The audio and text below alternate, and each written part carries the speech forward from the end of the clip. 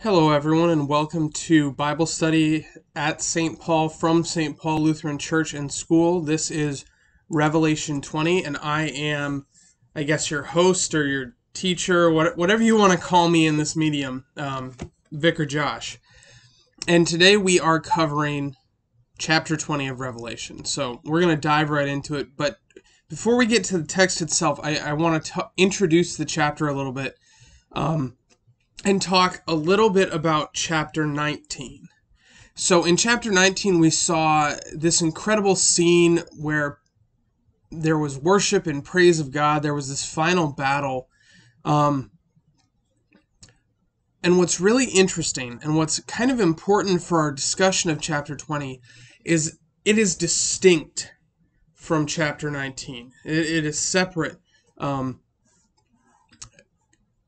In the way we walk through it, it is going to talk about Satan and his punishment, the final victory of him, his imprisonment, some different things with that, which we'll obviously get to as we walk forward. If you're curious and you want to go back to 19, that video is available. Just go to St. Paul's YouTube page. All of the Revelation studies are on there. They even have their own playlist. It's labeled Revelation Bible Study, so you can check that out. If you would like to get caught up. So, with that, we're going to walk into Revelation 20, going just a few verses at a time. What I would encourage you to do is to have a Bible in front of you. I will be putting the words that I'm reading up on the screen as I'm reading them, but as we walk through the text, I'm going to take those down and have this video discussion with you. So, it helps to have that text in front of you, whether it is a literal Bible or it is on your phone, so that as I make references to different parts of the text, it's easier for you to see what I'm talking about. So, without further ado, let's get into the first 3 verses of Revelation, and that is, "Then I saw an angel coming down from heaven, holding in his hand the key to the bottomless pit and a great chain. And he seized the dragon, that ancient serpent who is the devil and Satan, and bound him for 1,000 years, and threw him into the pit, shut it, and sealed it over him, so that he might not deceive the nations any longer until the 1,000 years were ended. After that, he must be released for a little while." So that's the text we're stepping into today. And what is really interesting and important to point out here is that John, as he's writing this, as he's being instructed to write this, he doesn't make any mention of time or any comment to the sequential nature of chapter 20. And that's a bit of a departure from what he does in the earlier chapters of Revelation, where a lot of times he'll preface each kind of step in this narrative with, "And after this happened, and after this happened, this happened." But here, there's no transition like that. So what is, I think, fair and reasonable to then say is that these events that we're about to walk through, they don't necessarily follow the events chronologically of chapter 19. And in fact, there's a lot of evidence to say that, like there was earlier in Revelation, we're stepping out of the rest of the story of Revelation to look at kind of an overarching narrative. Earlier in Revelation, there was a brief period where it stepped out into this overarching narrative that spoke to the beginning of time, before humanity was created, or while the process to Satan's initial rebellion against God and him being cast down. And then in that same chapter, it talks about Jesus and his victory on earth, and then it talks about the ultimate victory at the end of time. And we kind of get that overarching narrative in the midst of this smaller story about just the end of the world. And I suspect, and I think the best understanding of chapter 20 is that it is a very similar thing. It is stepping out of the chronology of Revelation to give us a bigger picture of what's going on. So, as we walk into the events that then happen, the devil, the dragon, the ancient serpent, Satan, is bound for 1,000 years. The abyss will be shut with Satan inside it. And there's this clarification about this chain being a great chain, a heavy chain. And one of the reasons I think that distinction is made is because there's this connotation with, the angel's the one carrying the chain. It's a great chain. It probably has, it's from God. It's not just an ordinary shackle, I guess. And that's important because if you go to the New Testament, you see stories of demons that Jesus cast out, but before he cast them out, they could break chains. They were chained up and the demon broke the chains. So there is that clarification, and it's made intentionally here. So,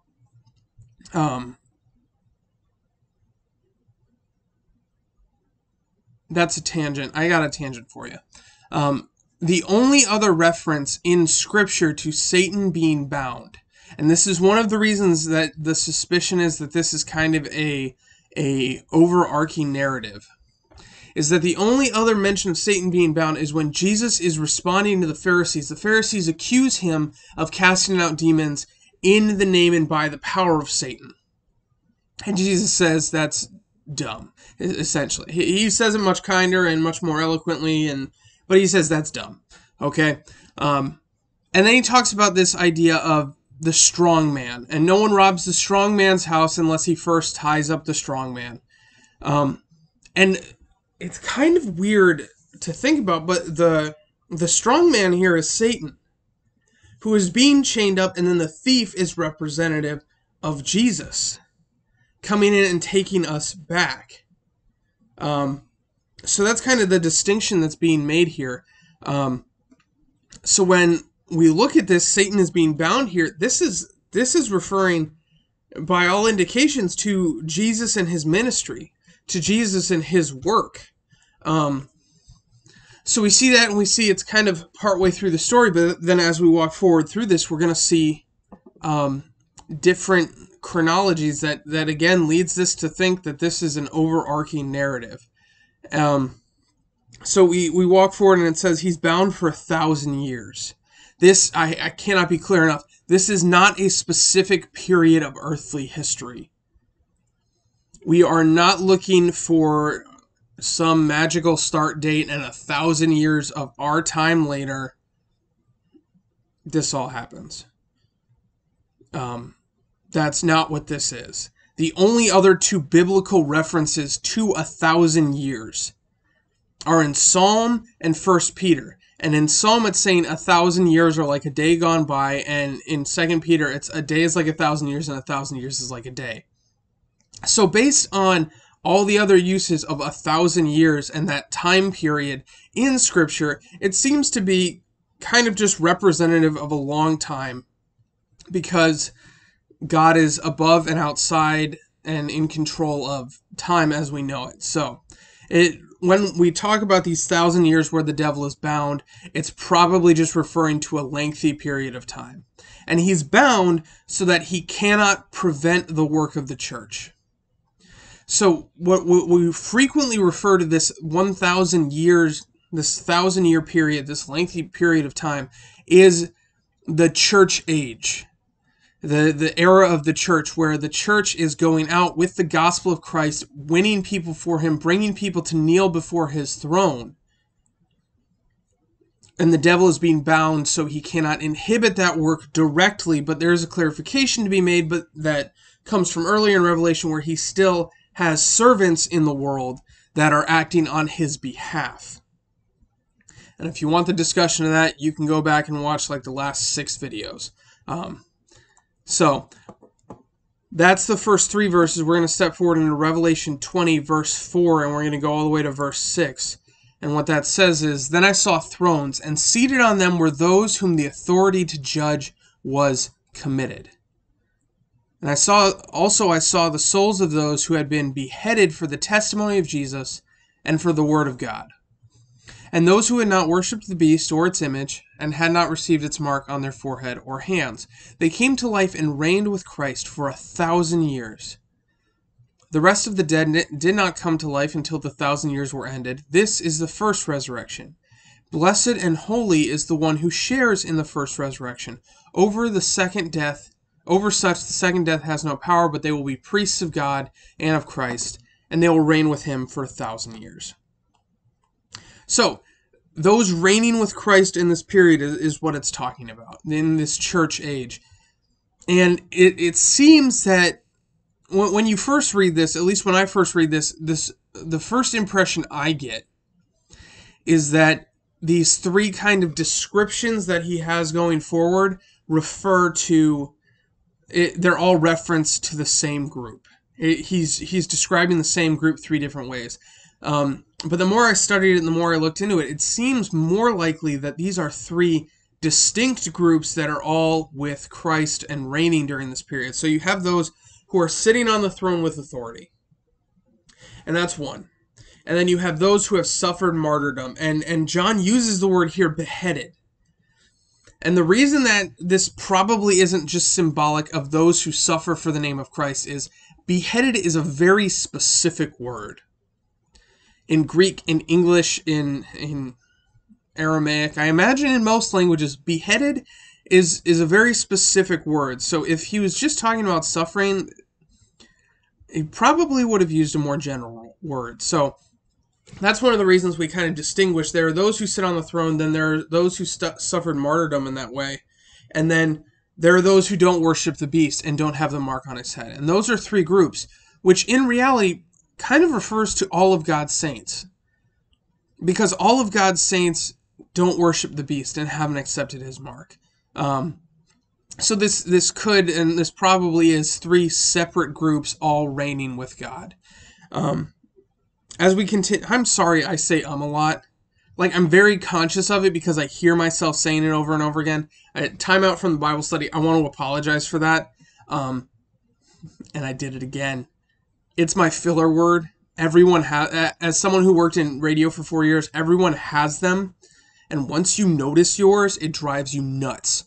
So, let's continue. Sorry about that tangent on how frustrated I am with patterns of diction. It talks about the first resurrection. Blessed and holy is the one who shares in the first resurrection. And what we generally understand this as is this first resurrection that's referred to as a spiritual resurrection. And then the second is physical. The second resurrection is the new creation. And then it goes forward and it talks about this second death. The second death has no power over those who are spiritually resurrected. And the second death refers to the lake of fire. It refers to being cast into hell. So there's this reality that once God's saints are spiritually resurrected, hell cannot touch them. And that's the next several verses, that's 4 through 6. And it continues with, as it kind of has this promise of salvation and of safety for God's people, it continues to the fate of Satan. And that's what we're going to look at in verses 7 through 10. Which say, when the 1,000 years are ended, Satan will be released from his prison, and will come out to deceive the nations that are at the four corners of the earth, Gog and Magog, to gather them for battle. Their number is like the sand of the sea, and they marched up over the broad plain of the earth, and surrounded the camp of the saints and the beloved city. But fire came down from heaven and consumed them. And the devil who had deceived them was thrown into the lake of fire and sulfur, where the beast and the false prophet were. And they will be tormented day and night forever and ever. So, as we walk forward, we see the fate of Satan. He is released, and he had previously, and we see this in previous chapters in Revelation, he had worked with the two beasts, with the false prophet and the first beast is generally just how it's referred to. But now he is released to work directly for a period of time. And what we see is he gathers from the four corners of the earth. That means all nations, they're being arrayed against God. They're gathering against God's people and surrounding the holy city. The church would have been annihilated. God's faithful people would have been annihilated if not for God's intervention here. And we see he casts fire down, and he casts Satan and his followers into the lake of fire, into hell, where their suffering is eternal. So in the first kind of section of Revelation 20, we see the victory for God's people and the safety and security for God's people. And then in this next little section that we just read, we see the ultimate defeat and punishment for the enemies of God. And that's what we see in these 3 verses. And then it transitions into the last few verses, again, to kind of this final vision of victory and judgment. So that's what we're going to see in verses 11 through 15. And it says, "Then I saw a great white throne, and him who was seated on it. From his presence earth and sky fled away, and no place was found for them. And I saw the dead, great and small, standing before the throne. And books were opened. Then another book was opened, which is the book of life, and the dead were judged by what was written in the books, according to what they had done. The sea gave up the dead who were in it. Death and Hades gave up the dead who were in them, and they were judged, each of them according to what they had done. Then death and Hades were thrown into the lake of fire. This is the second death, the lake of fire. If anyone's name was not found written in the book of life, he was thrown into the lake of fire." So here we kind of see this final judgment. We see God sitting on his throne. The church has finished the mission. The creation is being renewed. And the dead are being judged. And I kind of have 2 things I want to talk about here. One, I want to jump directly to the end where it says, "If anyone's name was not found written in the book of life, he was thrown into the pit of fire." So what this does is this talks about kind of this ultimate judgment of heaven versus hell. And all those whose names are found in the book of life are in heaven, and those whose names are not in the book of life are in hell. So we have this judgment. But it also talks about, and this is the beginning of the passage, these are where the verses would kind of just naturally follow, about the books were opened, and what was written in the books was what they had done, and they're judged according to that. So there is this, what our deeds are not what keep us in heaven or send us to hell. It is our names in the book of life, which comes by faith given to us by the Holy Spirit. Which begs the question, well, what is this other, why are the other books being opened? Why is judgment being done according to their works? And this could be something and at this point I'm kind of just guessing. So this is out of the realm of knowledge. This is into the realm of speculation. So what I would speculate is Jesus speaks a couple times toward things like the first will be last and the last will be first. So it might be that kind of judgment for those who are within heaven, and whatever that judgment looks like. I don't know what it looks like, but that's something that I think this more speaks to. Is not a judgment to heaven or hell, but a judgment kind of within the ranks of heaven by God for whatever reason he has dictated. But then we see death and Hades, they are cast out. The book of life is the final source of judgment. If you aren't there, you're cast into the lake of fire, along with Satan and his servants and death and Hades. So here we see the ultimate victory of Christ, where death and hell and the devil are cast out forever, and his people who are written in the book of life are saved.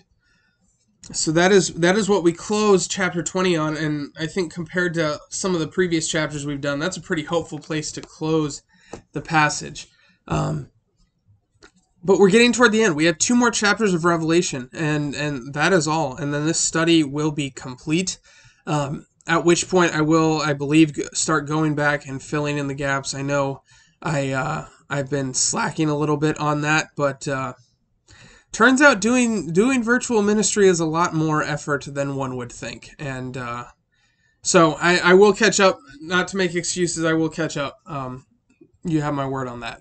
So, with that, if you have any more questions or comments or concerns for the good of anyone who watches this video, I would encourage you, please comment below. I would love to hear them. I'd love to respond to them. I'll try to get to them if I can. sometimes my YouTube account is weird and makes comments disappear. But anyway, and if you need anything, don't hesitate to reach out to St. Paul. We have those St. Paul Cares teams that they are assembled and ready to go. They are just waiting for people to help. So if you could use help, if you need help, please send Pastor Steve an email. You can send me an email. You can call the church office. However you need to let us know. What I would also encourage you to do, and this is my last plug before I'm going to let you go, below this video there's a button that says subscribe, unless you're already subscribed, and then I believe it says unsubscribe. If there is the button that says subscribe, I would say go ahead and click it, because then you'll be notified when these Bible studies come out, when Pastor Andrew's Bible studies come out, when daily devotions come out, when worship services go live. You'll get all of this, and it'll be right into your YouTube feed, I guess, and that's what you want. That's one of the ways that it becomes a little easier for you to get into touch with God's Word. So that is the button below, or toward the end of the video, it will appear in one of the top corners. I don't know which one because sometimes the video gets flipped, but one of these top corners is the subscription. One of these is the playlist of these videos, or the next video, depending on when you're watching this video. So that's all I have for you. Brothers and sisters, go in peace and serve the Lord. Thanks be to God.